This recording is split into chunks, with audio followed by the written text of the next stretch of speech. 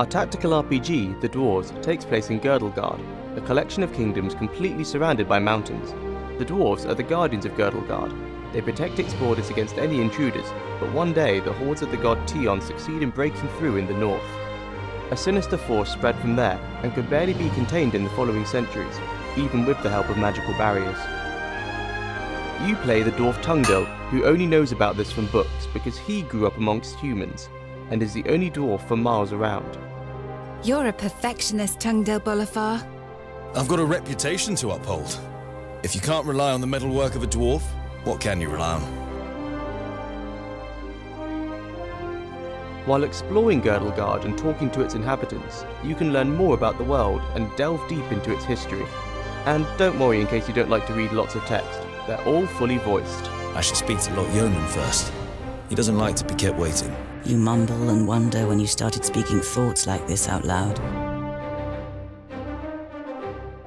While Tungdil starts his journey alone, he quickly gathers a group of up to 12 companions around him, each with their own unique story and special combat abilities. During the course of the game, you journey across large sections of Girdlegard and visit several dwarven kingdoms. The story is based on the first novel of the Dwarves series by Marcus Heitz, but also offers new side plots and additional quests. The core of the game is its combat system. When the Lord of the Rings movies hit cinemas, it was the first time you could see huge computer-generated armies collide. We asked ourselves what it would be like being a hero in such a battle and having to fight back superior numbers of enemies. It is a technical challenge to display dynamic hordes of enemies that cleverly react to the player's actions and the environment. We conducted a lot of fundamental research, step by step approaching a solution that doesn't just look cool, but is also tons of fun. The characters in the game have a mass, an impulse, and are influenced by different forces in the game world.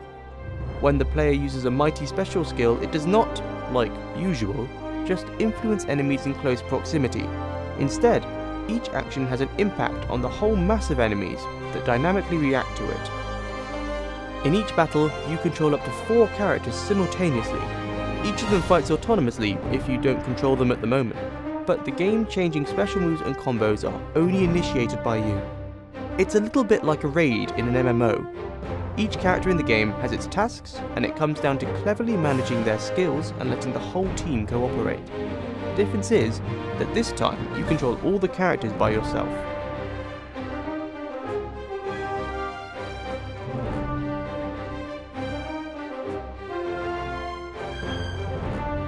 This was an early gameplay overview of the Dwarves. Please support our Kickstarter campaign, like us on Facebook and subscribe to our YouTube channel. Your King Art team.